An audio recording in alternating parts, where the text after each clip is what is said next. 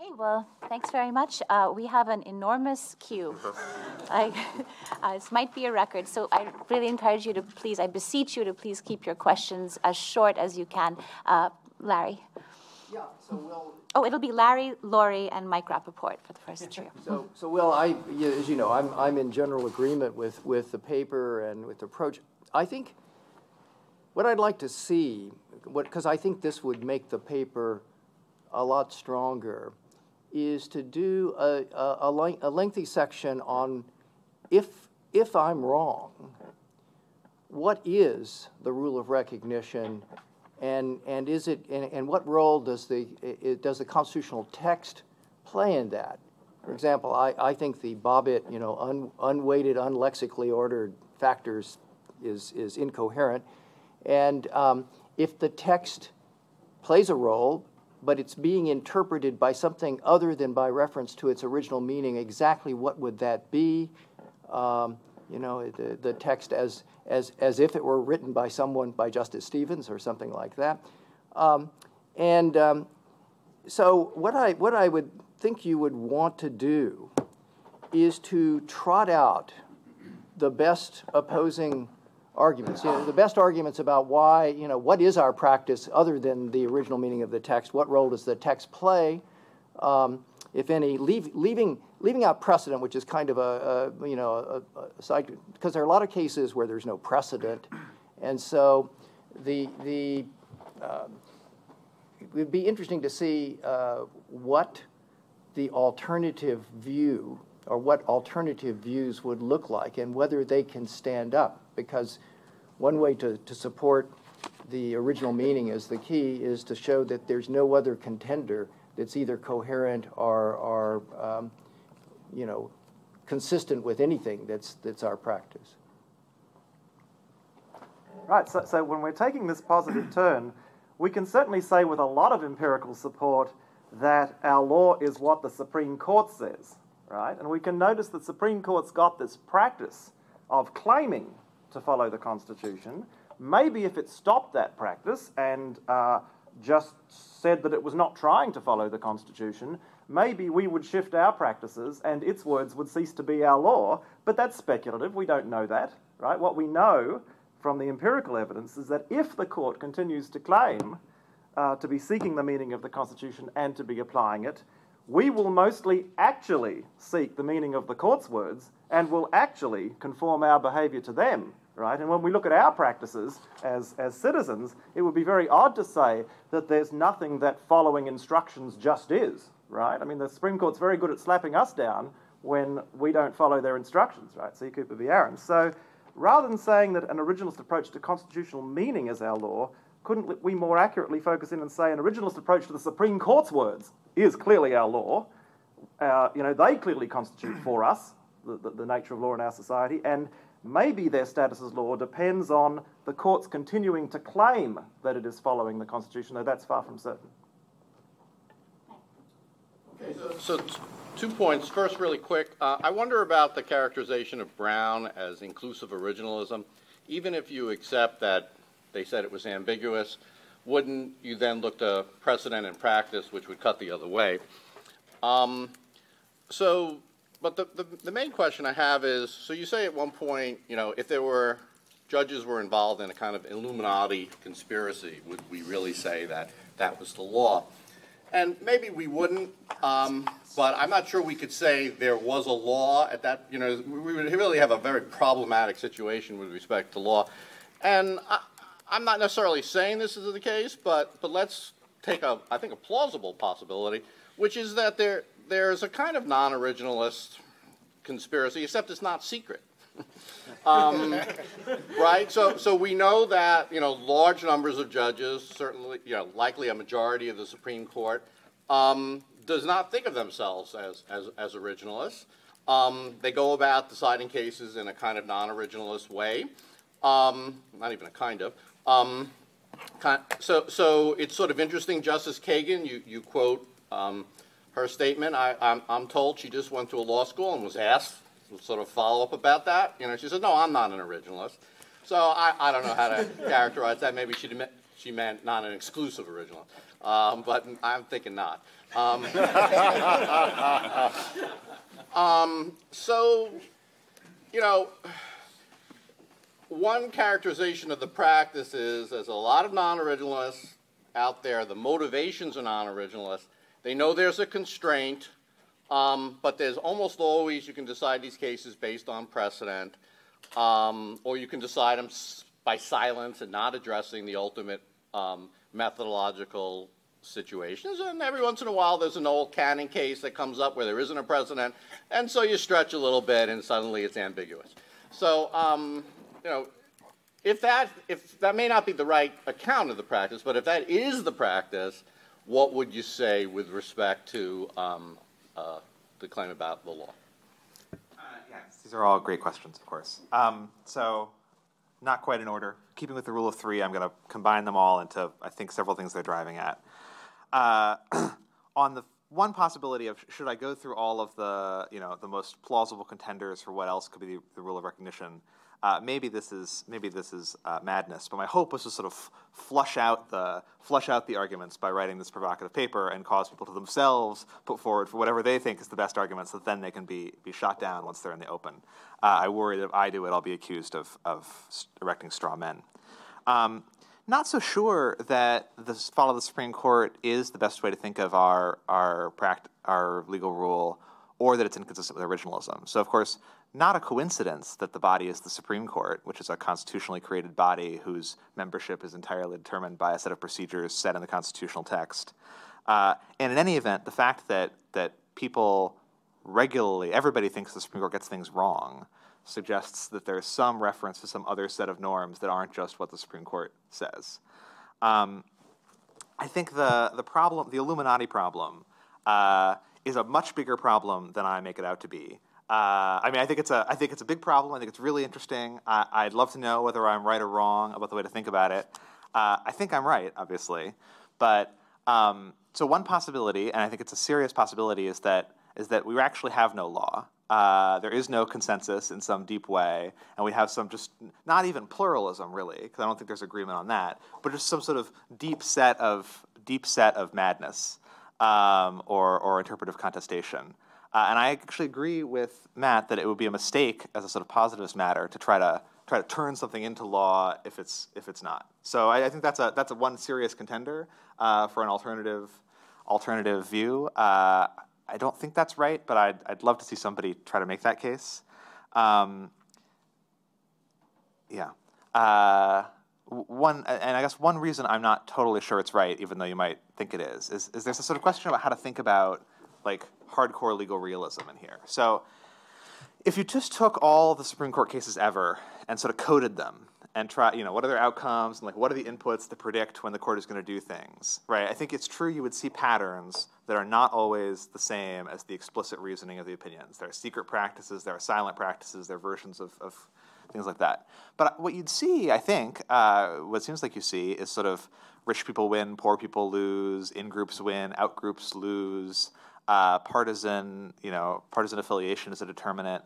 And yet nobody in our practice thinks those can be asserted as sort of legal reasons to act, or as reasons the judges should act one way or the other. Those seem to be sort of patterns that we think are a regrettable thing that our law fights against. So it seems to me there's some reason that those kinds of just sort of sheer patterns and how judges decide is not quite the same thing as the question of what are our rules of legal reasoning. But I welcome more trenchant criticism on that score. Let me just say, I mean, it's perfectly possible to be a textualist and not be an originalist, right? It's perfectly possible to say, I'm going to read this word, say, liberty, not in light of the original understandings, either in the old-time sense of translated, but in light of my own understandings. Now, that might be deeply confused. It might be morally wrong. Most people in this room think it's morally wrong, but it's possible, and many judges do it. So if you're going to identify the content of the rule of recognition with reference to judicial practices, right, and not clean up that morally, you have to recognize that as a possibility. If you want to say, no, a rule of recognition is not then in effect you're being a kind of a natural lawyer. And that's fine, but understand your jurisprudential commitments. Next up is Chris Green, Ian Bartram, and Tom Colby. I love lots of things about this. I love the idea, it's kind of a relatively short normative tail and a big sociological dog. I think the normative tail needs to be a little bit bigger, and it's because you need a principle for separating the wheat from the chaff when you've got conflict. This is really clear in state constitutional law because you go and you can find, I mean, in Mississippi, and I'm sure in lots of other states, there are just, they say they're originalist one day, and they say they're not originalist, not the next day, but the next year, and then they'll cite them both. I mean, there is a lot of incoherence. Is it just incoherence working itself pure that kind of is supposed to get us out of that, or is there some kind of foundation like the nature of the Constitution as embodied in the Article 6 oath to obey this Constitution? So I've pressed that, and so that's where the ethics of the oath, I think, is where you need. That's the addition to the normative tail. I just wanted to say a couple details about McDonald. First, Stevens has all this stuff about Palco, but that's not about the original. That's not his constitutional theory. He's got this sentence. He says the original meaning of the Privileges or Immunities Clause is not nearly clear enough to overrule Slaughterhouse. Seems like the coin of the realm for Stevens in his dissent is clarity of original meaning. On the other hand, Alito, in the majority opinion, when he's talking about guns and how they're unsafe, he says these are contested policy judgments, which seems to suggest he does feel at least some kind of obligation to fight it to a draw. If you had studies about how a constitutional right is not going to kill us, it seems like you should cite them. Noel Canning, one thing that really disturbed me about all the justices is that they all cite Frankfurter's concurrence in Youngstown favorably, which is this glossy constitution, very common law constitution. I'm like, holy cow, Scalia, what is up with you? And it seems like there's incoherence there. He said, oh, well, all I mean is later traditions, but that's not what Frankfurter said.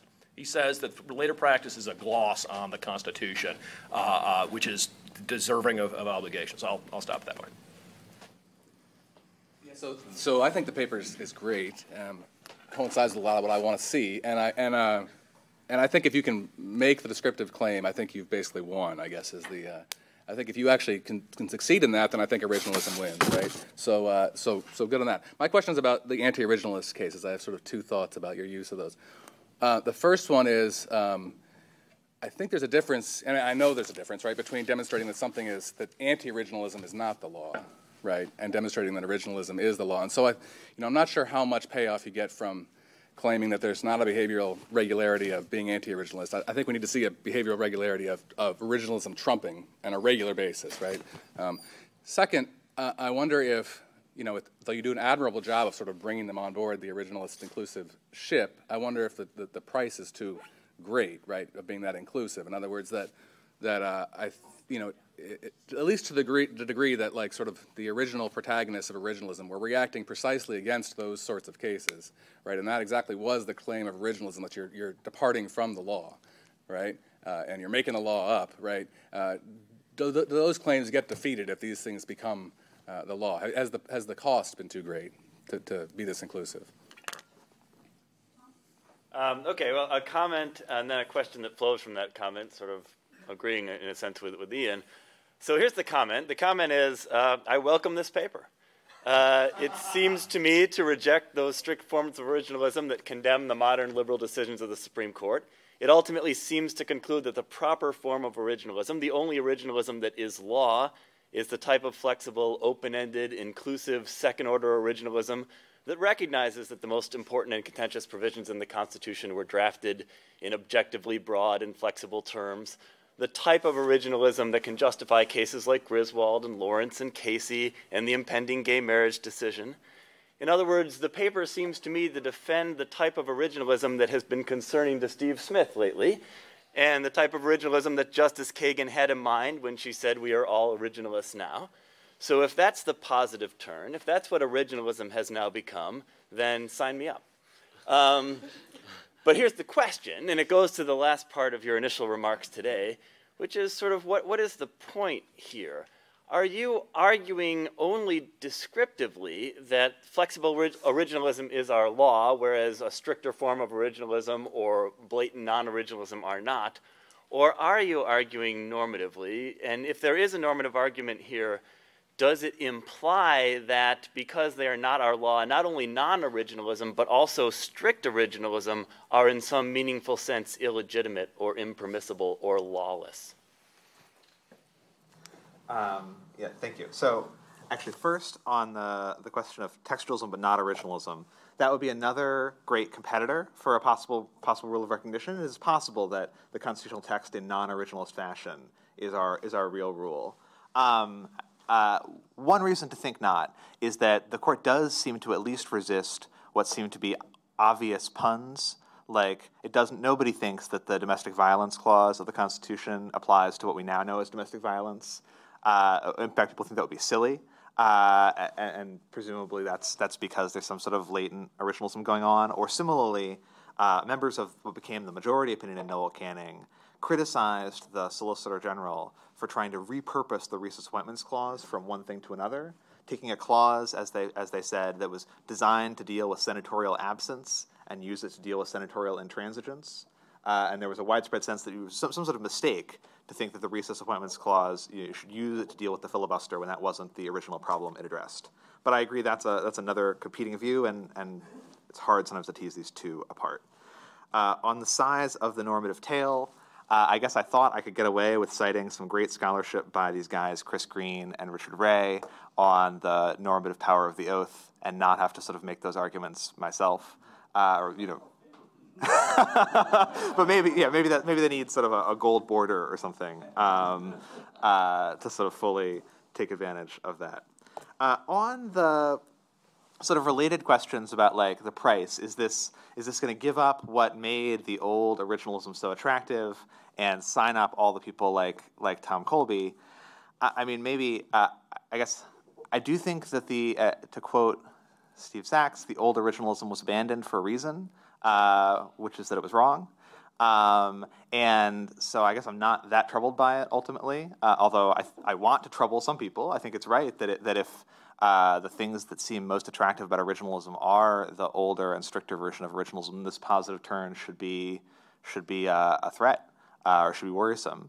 That's not to say that there aren't ways to justify the old originalism even in this framework. Again, you could sort of pursue a normative framework, or you could say that actually the best understanding of even the inclusive criteria yields a kind of strict originalism. But that, I do want it to discomfit. But at the same time, don't be too quick to sign up here. I feel like we are getting on board a train, and the doors may be closing. So it's not the case that everything counts as originalism, or that you can make an argument for anything you want to. Those arguments are falsifiable. They're open to historical research. You have to do the work. So it may be a full employment plan for originalist law professors. But don't think that it will be safe to sign on because surely the materials will always yield, or at least allow one to yield, whatever it is you want to find in them. And in that sense, I think it's like many other methods of reasoning, like utilitarianism or cost-benefit analysis or whatever it is you want. That is, there may be ways to make arguments for both sides of a lot of positions, but some of the arguments will be better than others. And if you start conceding that this is the real criterion we should use to judge these things, it will sometimes produce results you may not want. So welcome aboard, but be careful. Let me just say, if you want to understand Stevens, Stevens, it seems to me, and I haven't done the full research, but Stevens, his view, his sort of common law constitutionalism is very much the common law constitutionalism of Harlan's and Cardozo. The view of MacDonald, if you look at his article, The Bill of Rights, Century of Progress, right, which is probably his fullest sort of scholarly statement of his view, it's a view which talks about the common law evolution of the concept of liberty with lots of judicial refinements. So I don't, I think the view is clearly non-originalist. Let me say this about Stevens. There are three ways to handle him. One is to say it's just an aberration, right? He's morally confused or something like that. But that's the move that the positivists can't make. The second is to sort of expand the concept of originalism so that what Stevens, is doing in MacDonald and throughout his career as a judge, is originalist, and that's fine. So if originalism means everything, then fine, but it's not a useful concept. The third is to concede that in a first-order sense, what Stevens is doing, and not insincerely, it's not an Illuminati thing. He's transparent about this, right? That he wants to look at the evolution of the law and have the judge to add her own views, substantial dose to that. That nonetheless, this is in some deeper sense originalist, and that indeed I think is the move that Will is trying to take, and I applaud that. But let's concede that there are people out there, we may not like them, you might not want them on the court and so forth, who in a very transparent way are saying, I'm not looking to the original meaning of these words, or I'm putting my own spin in it, or something like that. Okay. The next three questions are from Christina Mulligan, Randy Kozel, and then a very short one from me. When I got to the section on foreign constitutions, I started wondering how it was possible to get a non-originalist constitution without being originalist. So the Canadian Constitution, it's originalist to be not originalist because it says right in it that the law is a living tree. In other cases, when you're talking about France, there's a break at some point where they say we're now going to view the preamble as the law, but that sounds to me like if that's all you need to be a non-originalist constitution, then if a couple Supreme Court cases happen to explicitly say, now we're not going to be originalist, it almost sounds like then, in fact, we would not be. And I don't think that's normatively where you want to go, but I'm curious how you get a constitution that is not originalist in any other way. And so maybe this is just echoing Chris Green's question about how do we know when enough people think it's not originalist to be not originalist. The one way I think you could get out of this is if you've always been non-originalist, even though the Constitution didn't say so, but it's possibly hard to find examples of that, given that at the very beginning, presumably the people making the laws have the same impressions they had when they wrote the Constitution. Randy? Thanks.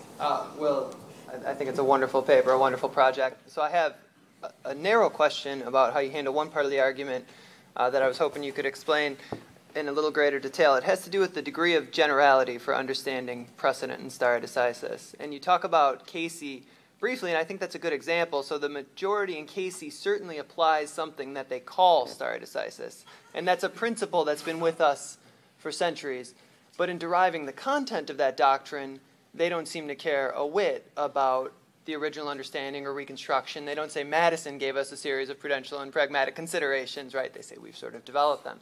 And so given how focused your project is on what the justices say and what they purport to be doing, I wonder why that same approach wouldn't say, well, they don't purport to be particularly concerned with following an original understanding of precedent, and therefore Casey's non-originalist. And I gather you have a footnote where you say, well, I think there's an important distinction between substance and authority, and I'd be interested to hear more about that, exactly what you're getting at. And then I guess the point that flows out of it, which in some ways follows Christina's question, I think, is what if Casey just weren't originalist?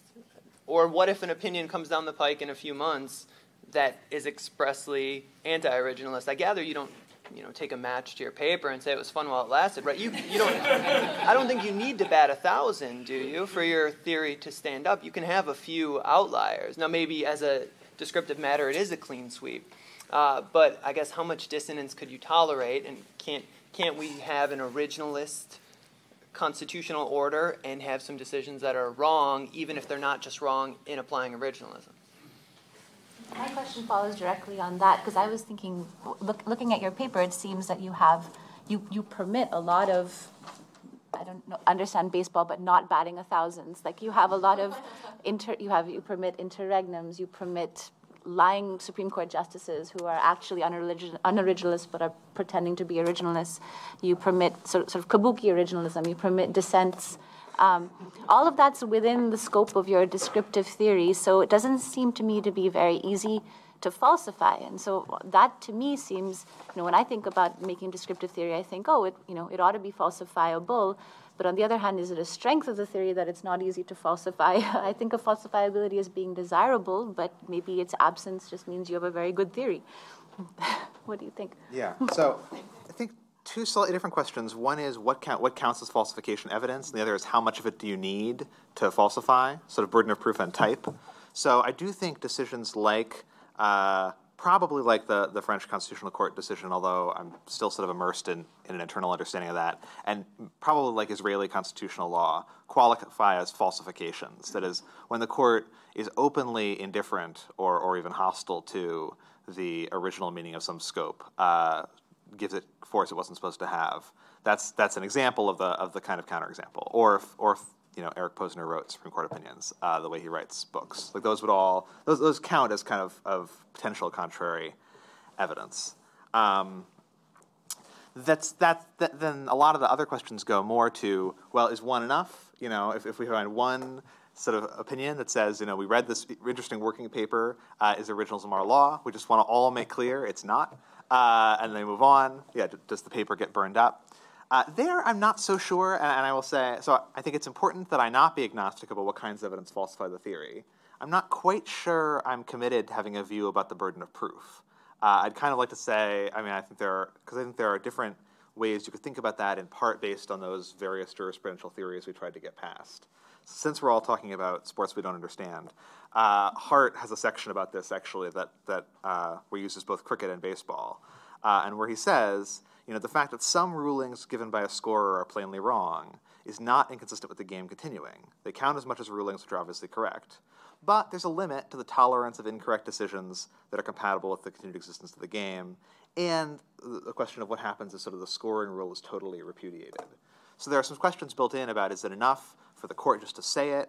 I think the reaction would also matter. So if the court said once, we're not going to be originalist, but everybody else in the legal system said, whoa, that's like not the way we normally do things. Don't do that again. Maybe we'll let you get away with it this time. We want to impeach you or whatever it is. That would be maybe a sign of the strength of the continued rule.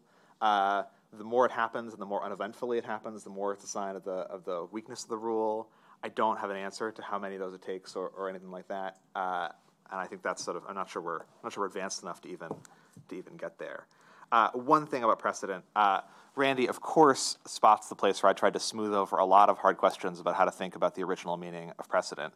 But just quickly, precedent is complicated because it's I think it's a sort of common law doctrine that the Constitution tolerates but does not directly tell you very much about how it works. And so what it is to be an originalist about precedent is itself complicated. You might say, because it's a common law doctrine and nobody else has the power to change it, the only rules of precedent that can survive are the original rules of precedent, and we've got to dig into stuff people in this room have written about how precedent used to work. You might say that because it's a common law doctrine, it's actually okay for it to change in certain ways, and therefore the modern doctrine of precedent, as long as it's sort of, the modern doctrine of precedent could itself be permissible. I'm working on trying to figure out how to think about all those questions and what the right answer is, and I'm not currently committed to a view, which is part of why I don't get into it as much as I should. Let me just say on the burden of proof, if you're Hartian, the burden of proof is preponderance. For Hart, law is a social fact. It's just a question of preponderance of the evidence, right, what the social facts are. Can a non-originalist be wrong? That depends crucially on whether the legal status of originalism is, number one, by virtue of being part of the rule of recognition, or number two, by virtue of derivation. These are the two possibilities for Hart. If the claim is that originalism is legally binding by virtue of being part of the rule of recognition, then non-originalists, or at least non-originalist officials, at least if there are enough of them, can't be wrong. They just change the rule of recognition. Right? Now, again, if they're a small group and then the rest of officials react and they say, no, we don't mean it, then maybe the rule is really originalist. But if a large group of officials persistently say, no, we're not originalists, then originalism is not part of the rule of recognition. Either non-originalism is, or the rule of recognition is just divergent. If, on the other hand, the claim is that originalism is legally valid by virtue of derivation, then of course non-originalists can be wrong. Right? If the rule of recognition is, by hypothesis, choose the interpretive method which is truest to the nature of law and is best for democracy. And if you believe that that's originalism, then a non-originalist can be wrong. So the point is just be clear about the underlying conception of law and about how that's being used to argue for originalism. And I'm not saying you're doing this, but again, it might seem that by being positivist and by saying that originalism has positivist warrant by being part of the rule of recognition, you're making the case for originalism easy. No, you're not. What you're doing thereby is empowering dissenters, right? If that's the claim, then if there are enough Stevens, originalism is not the law. Robert Bennett, James Ely, and Caleb Nelson are our next three. Well, quite apart from the possibility there's a difference between textualism and originalism, it's pretty clear in Will's remarks paper that the text is supposed to be very strong part of originalism. But I would say it's not at all difficult to find instances where the text isn't taken very seriously at all. And this quite apart from the problems of vagueness and ambiguity. One in the judicial context is Scalia singing the praises of initiatives and referenda because of their democratic credentials, paying no attention whatsoever to the what the hell it means to be a Republican form of government. And then outside of the judicial context, it's also very easy to find places where the text isn't taken terribly seriously. The so-called Saxby fix, which in pretty damn plain language would have made Hillary Clinton ineligible to be Secretary of State, is paid no attention to at all. Not no attention. She had to take a lower salary, but that wasn't following the language. A second example, under the pressure of the Civil War, Lincoln, and then more recently some originalist scholars find that state consent to the formation of a new state out of an existing state is found by some folks in a little part of the state saying, we're the state.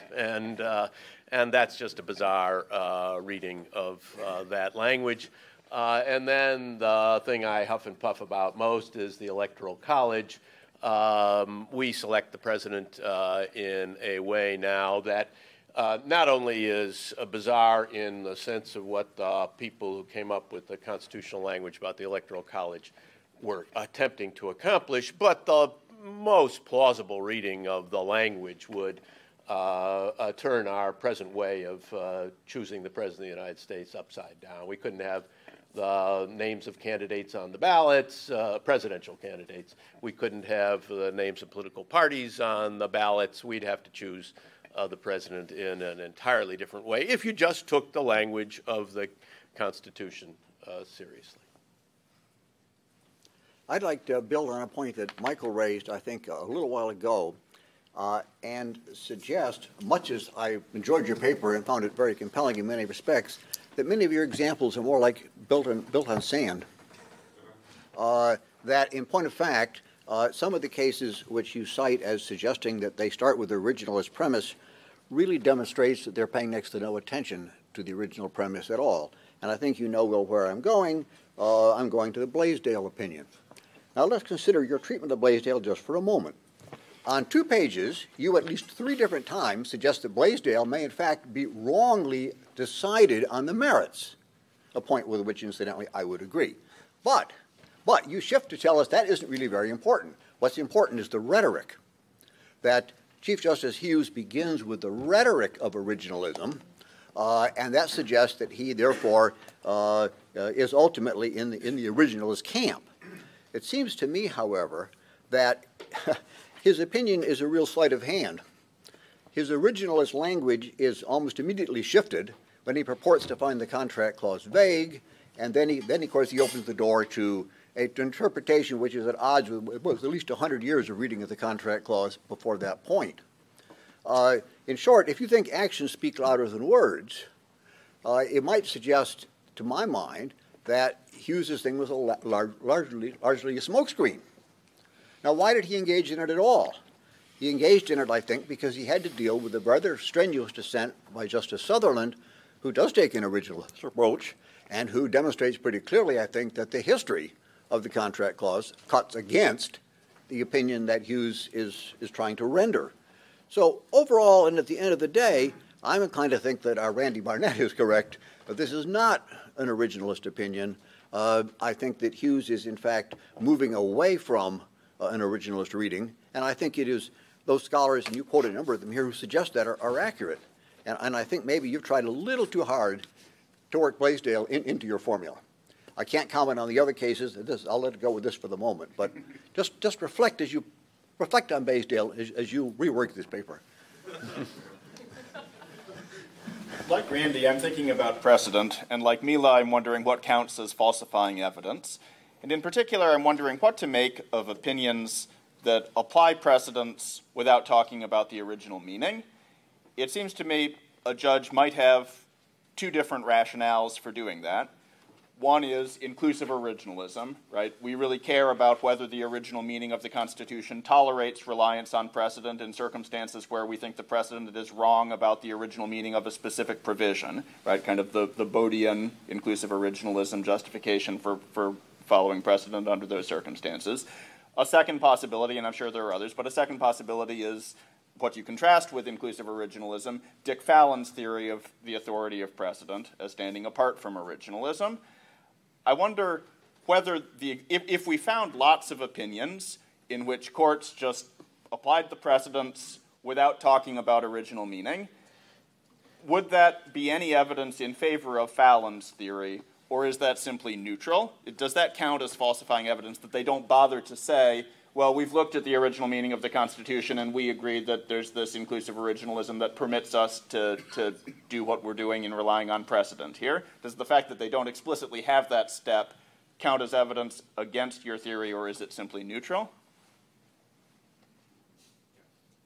Okay, so two thoughts. So one on Zaxby fixed, Electoral College, the 14th Amendment, Blaisdell, the whole lot, right? I guess I think there is an important difference between asking whether or not a constitutional decision in the courts or out of the courts looks to the original meaning as the criterion it has to satisfy, and whether it satisfies those criterion correctly as we, in our wisdom, know today.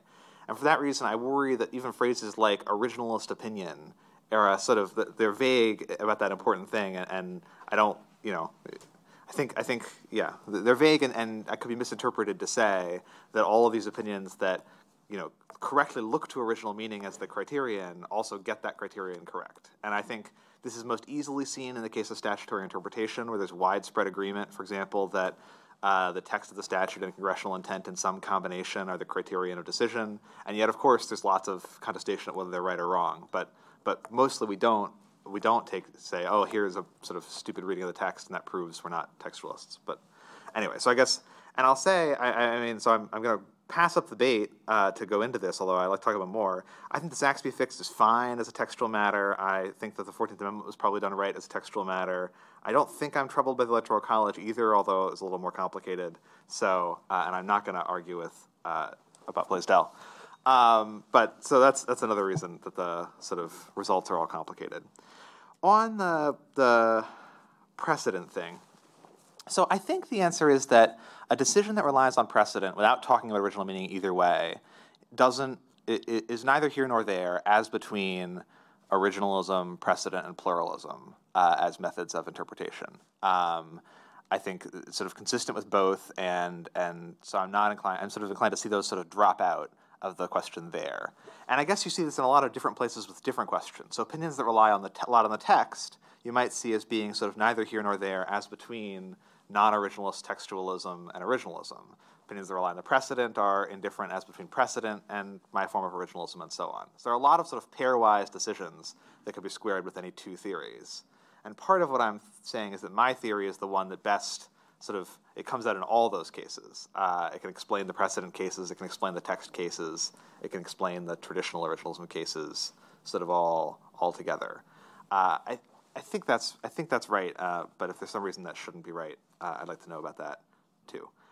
Finally, I should say, I don't think that actions speak louder than words. I think courts act through words. Law is about legal reasoning and words. So I guess the premise of the paper is that, in some sense, words speak louder than actions.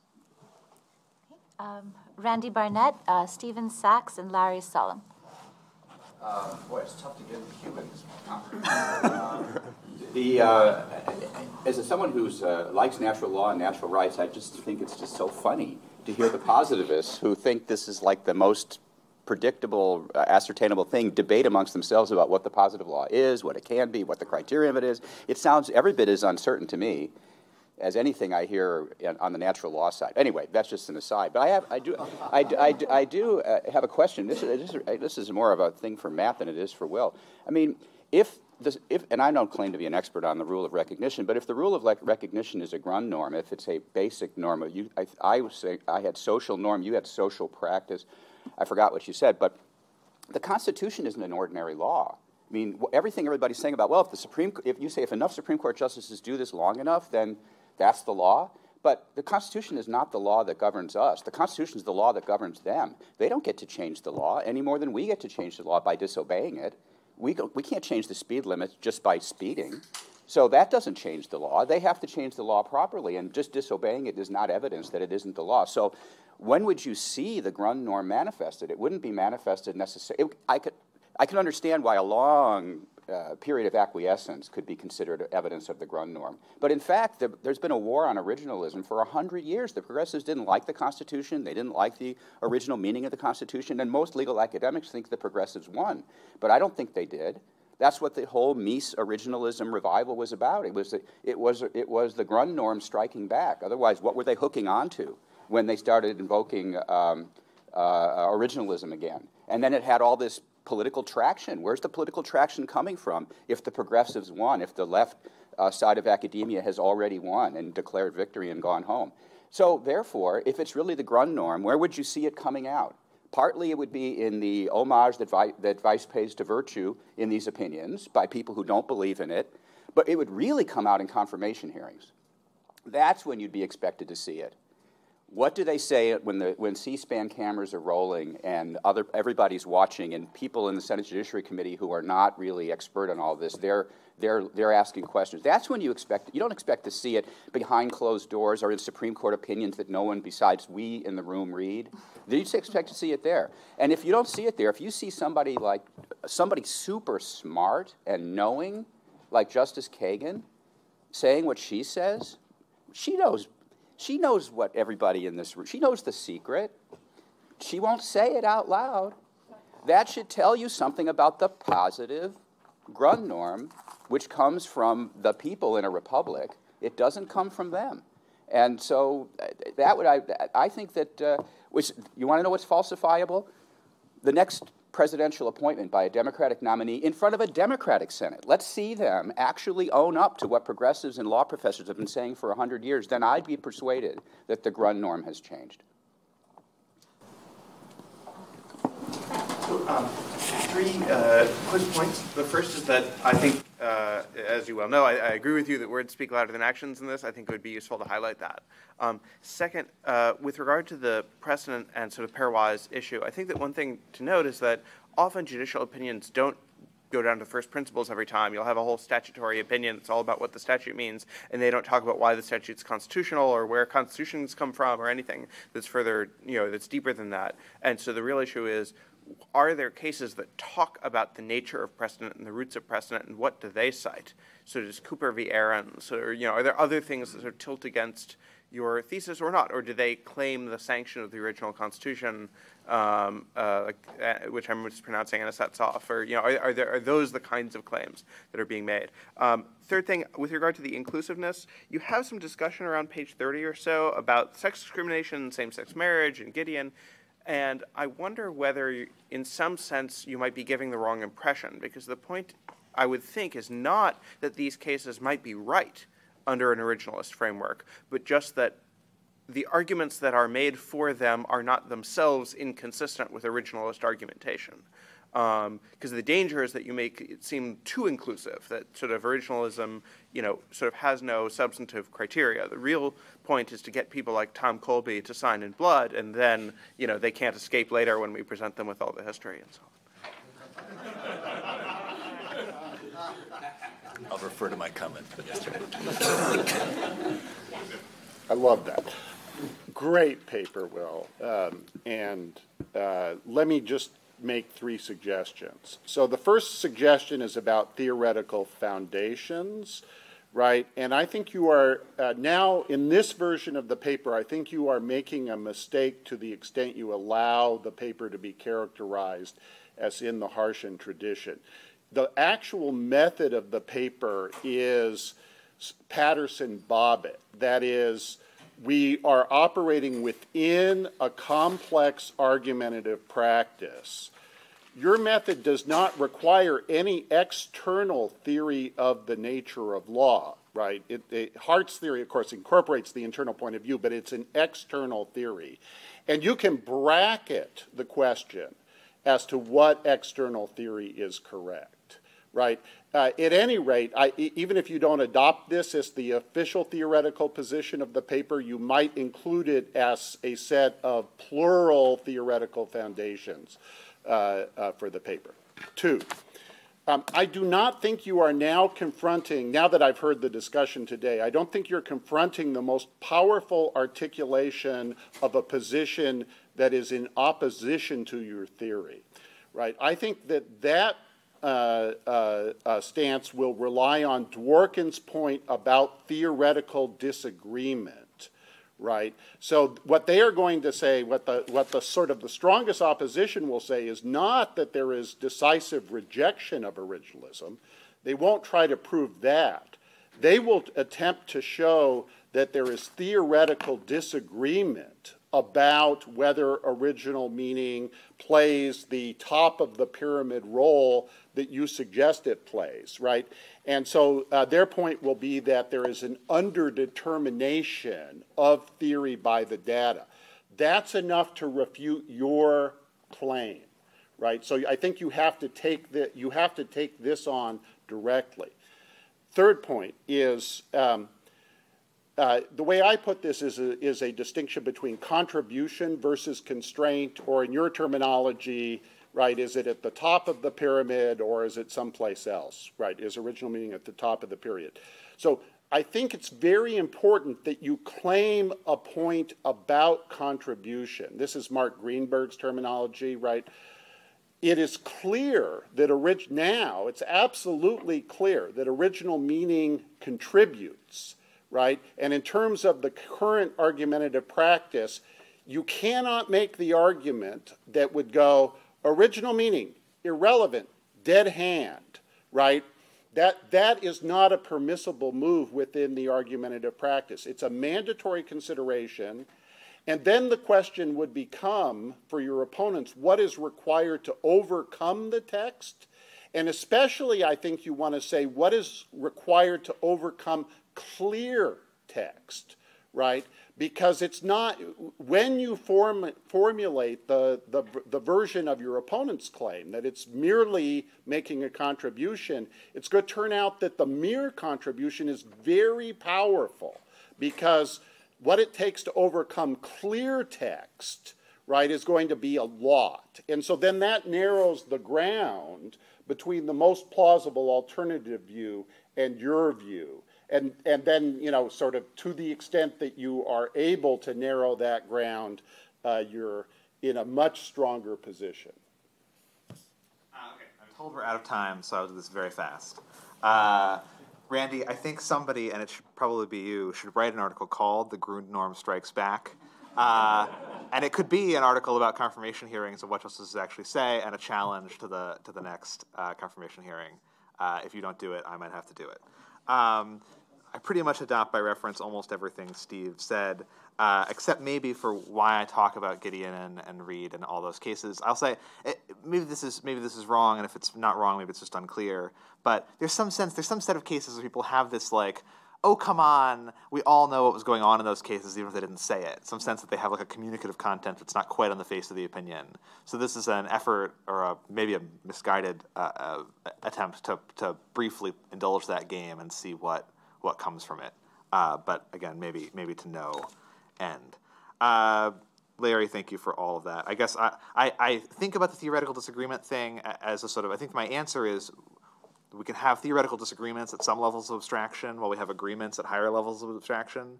And then the question is there an agreement at a high level of abstraction, and does it get us anything? I try to do that without ever talking about the phrase theoretical disagreement, because I don't want to sort of set up a bat signal for all of the like Hart-Dworkin debates. But that may ultimately be a mistake, and it may be that I should just sort of go there more fully. I think that I wonder, there's a part of this that could be a paper is really sort of like, what kind of pluralism do we have, right? It's obvious there are a bunch of different things people do, and the question is it unordered? Is it sometimes one method can trump another for external reasons, or is there some set of internal criteria that control the pluralism? And maybe that should be a bigger sort of continuing thread in the paper.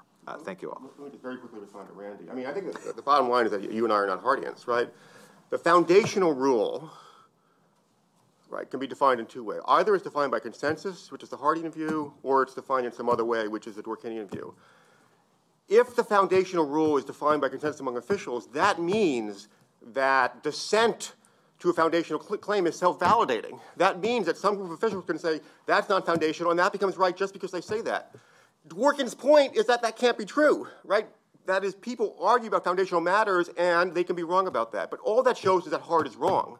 On the Hardian account, the foundational rule is defined just by consensus. And if one, and so, so maybe a lesson is we got to be natural lawyers, right? But that's another paper.